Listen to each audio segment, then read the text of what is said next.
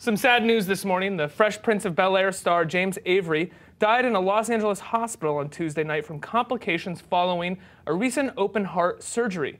Avery will be remembered most notably for playing Philip Banks, Will Smith's stern but loving uncle on The Fresh Prince of Bel-Air. He also voiced characters for many animated series and appeared in numerous other television shows and films.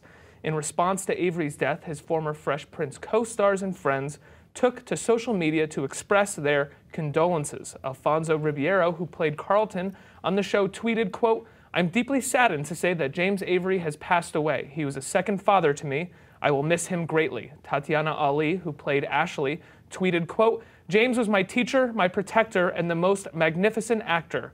We're feeling his loss very deeply. He'll always be a part of me."